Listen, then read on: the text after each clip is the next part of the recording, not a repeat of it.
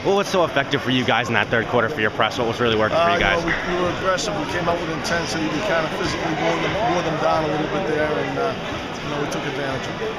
They've been our leading scorers all year. Them and Terrence McKinney have been the three that scored. They were all averaging about 12, 13 points a game, and they all three stepped up tonight. They all had big games. I thought at the start of the second half, the 2 3-pointers by Tyree kind of opened the floor and allowed us to do things. Offensively, what did you know about these guys going into this game? They're a great athletic team, and they're playing in the most difficult league in the state. Boston City, that's tough. Yeah. So I knew they were going to be tough, and they were coming in to win.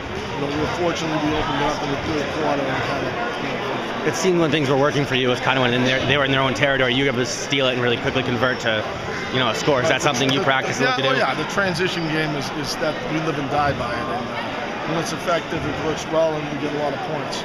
Is there anything you guys do in practice to work that transition game? Well, that's all we do in practice. What specific drills do you do? I'm not giving you my secret, buy my tape. No, I'm just kidding. We do different drills, trapping, and, converting from offense to defense, transitioning, looking up and trying to be unselfish and pass the ball. There's a lot of different things we do. But we play at that intensity because we practice with that intensity.